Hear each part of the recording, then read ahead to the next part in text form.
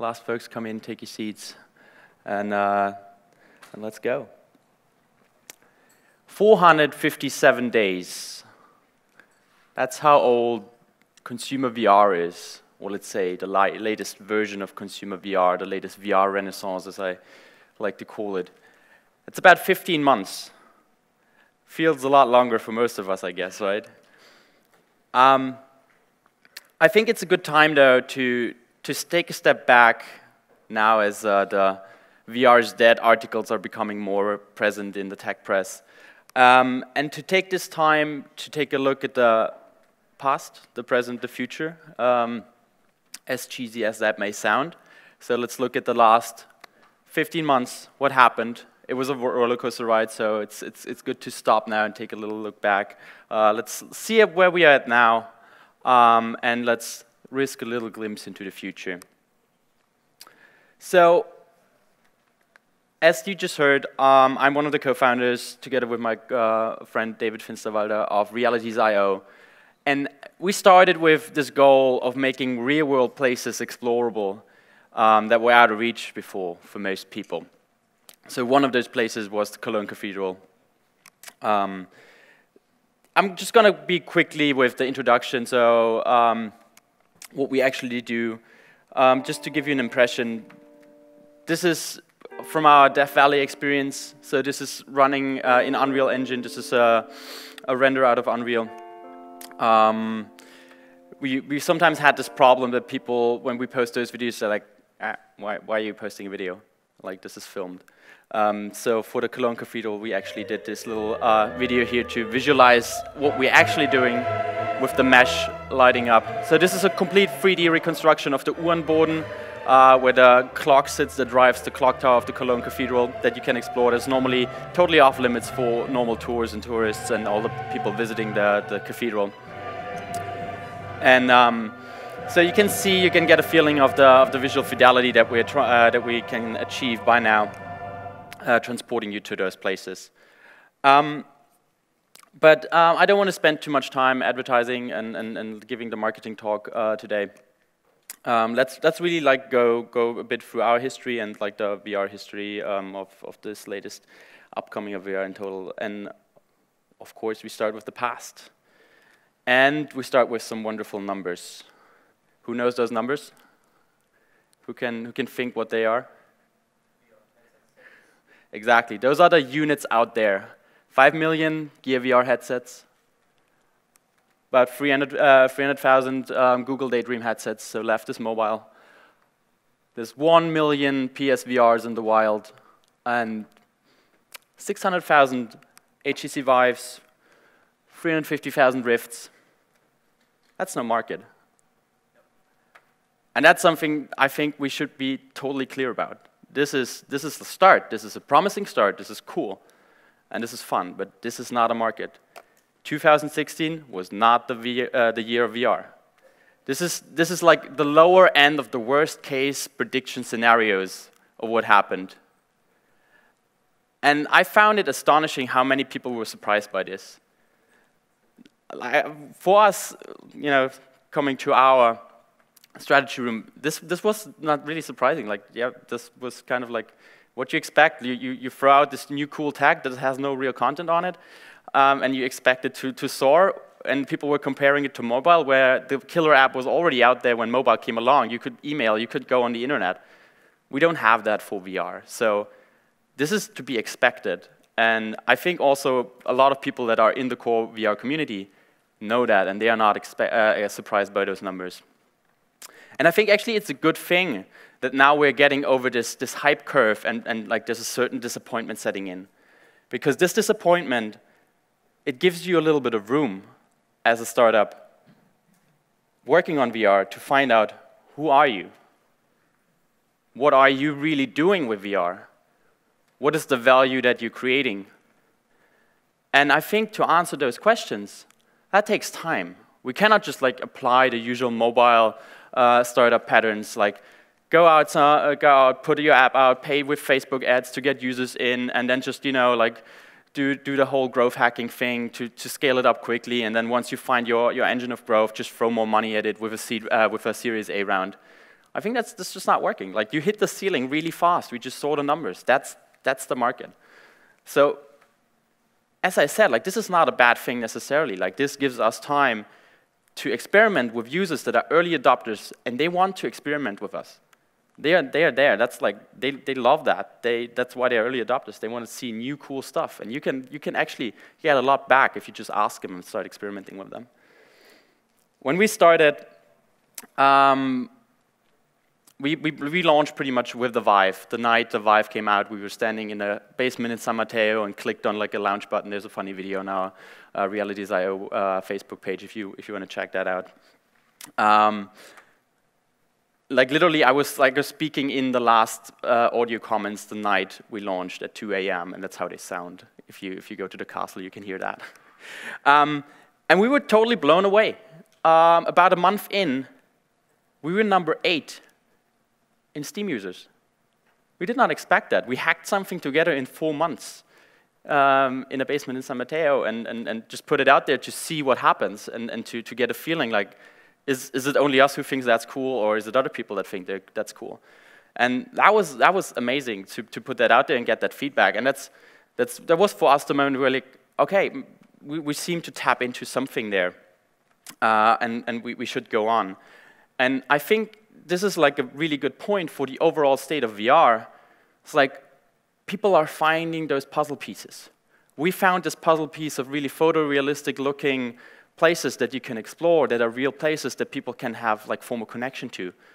And it feels like we found this puzzle piece, and now we have to start iterating, okay, what can we actually do with it? Like, what is the real value behind it?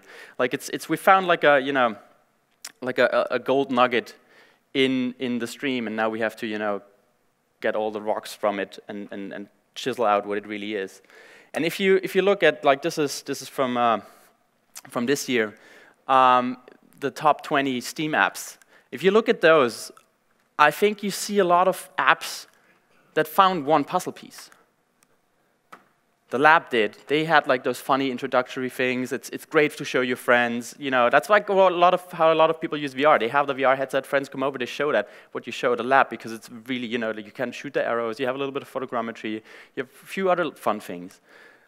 Google Earth has been deemed one of the killer apps of VR. I wouldn't go that far, but it's really compelling. It's a really cool data visualization tool. They take the super complex geometric data set of the Earth and let you explore it in a really, really nice way, dive into the data, literally.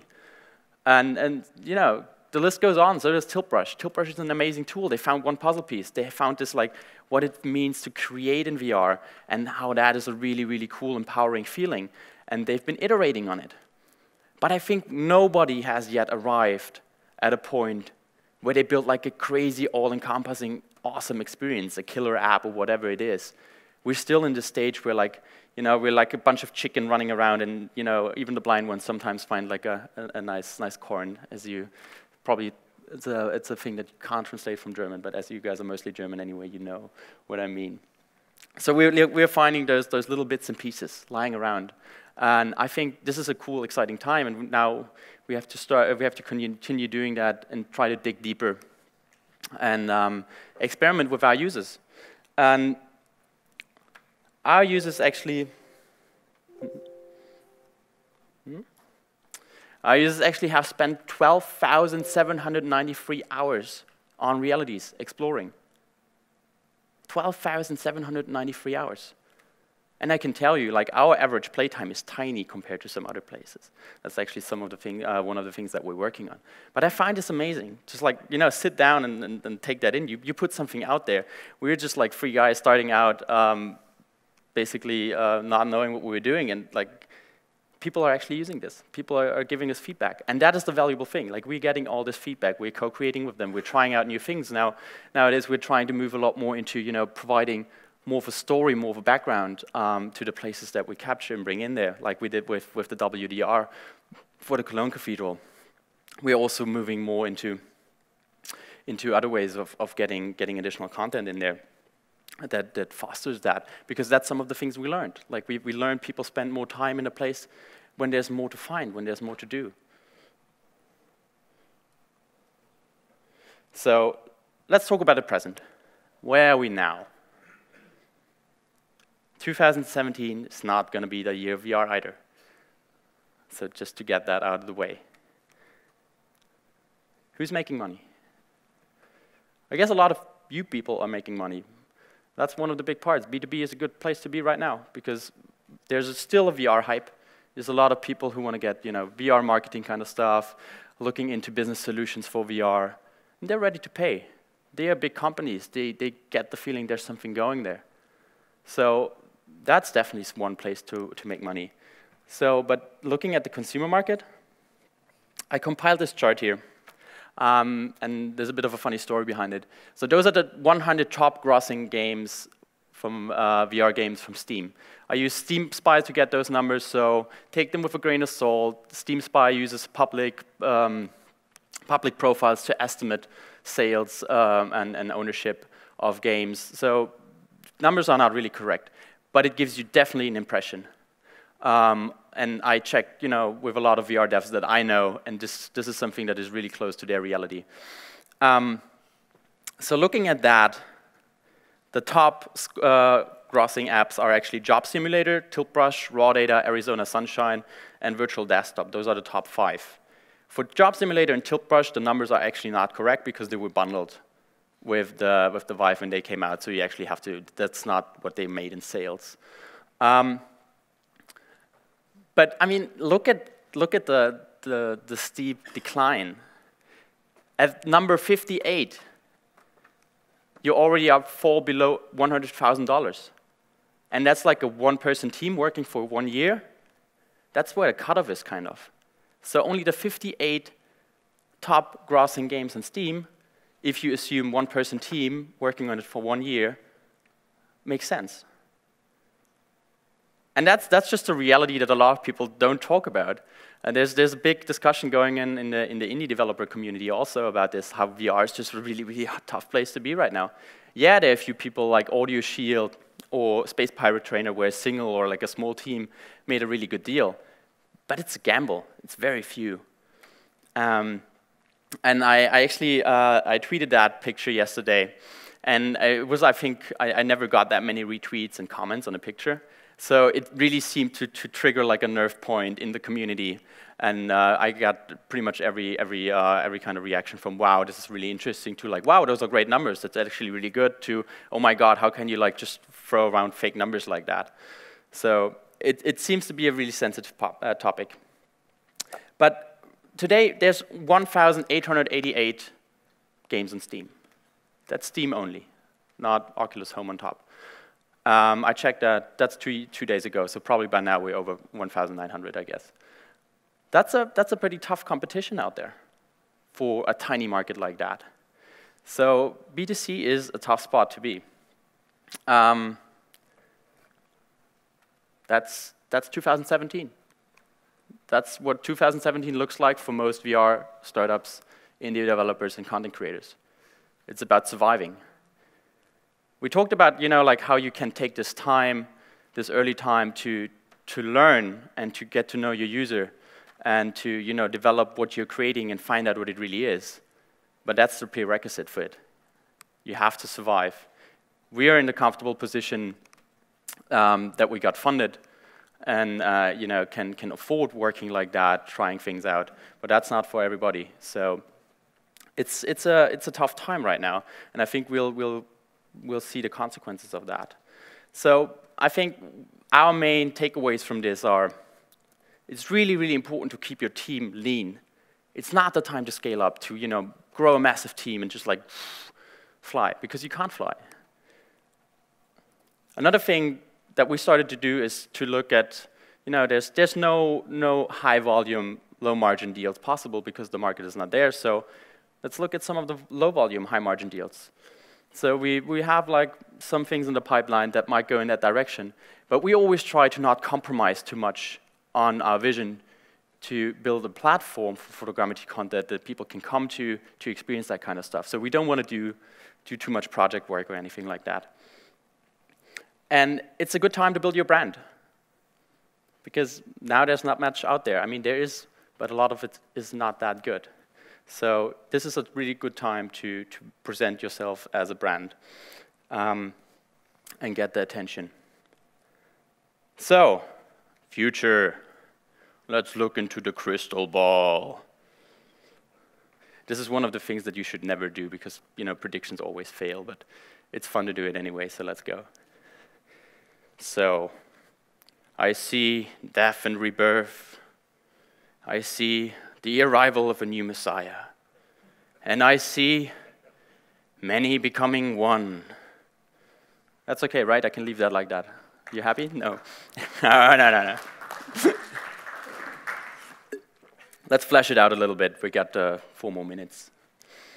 So, death and rebirth. There's been a lot of overraise. A lot of startups, especially in the Valley, they raise too much money at too high evaluations. Now they're stuck there. They don't have the user base to get a Series A for that evaluation. They will die. That started already.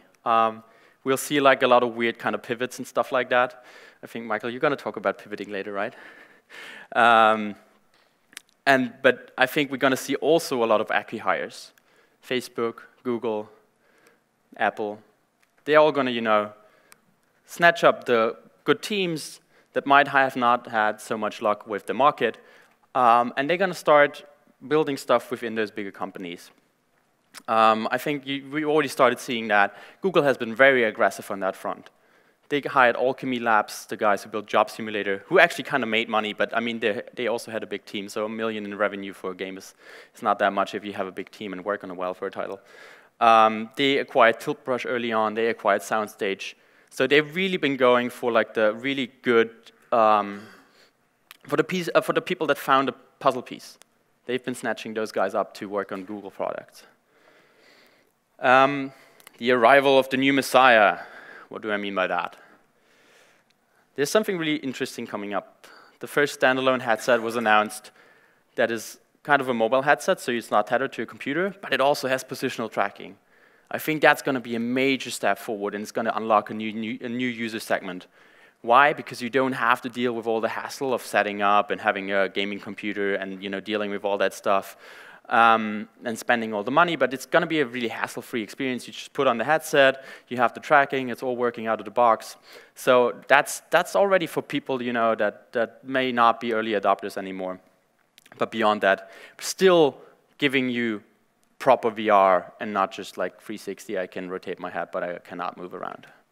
So that's going to be really, really interesting, and I'm curious what comes up on that end this winter. When HTC and Google bring out their first standalone headsets. For anybody who's developing for VR, seeing that happening, I think the most important thing for you to do right now is lock your specs. Because I assume that Oculus will follow up with a standalone headset very soon, and they're going to have it run all the content that they already have, because it has the minimum specs that they require for their experiences right now. So you probably can like jump right onto like a new platform if you just lock your specs now. So, many becoming one. What does that mean? So that's the long shot. But I think that's something really important to understand. I think AR, VR, and whatever R the marketing people come up with, they're all going to merge into one thing. It's all going to be spatial computing. Because AR and VR is separate right now because of technical constraints. It's just because we can't build one set of goggles that does everything and looks nice and is comfortable to wear and cheap. But that's all engineering problems. What we really want, and what entices us about AR and VR, is that we can interact spatially in a natural way with digital content. And as soon as those barriers fall away, that's all going to merge into one. And I think that is going to be the point where this really, really takes off and becomes, like another mobile kind of thing. Because then it's going to be so useful that there's no reason for people to not get one of those things. So that's it for my predictions. I hope you enjoyed the talk. And find me around for questions if you had any. Thanks.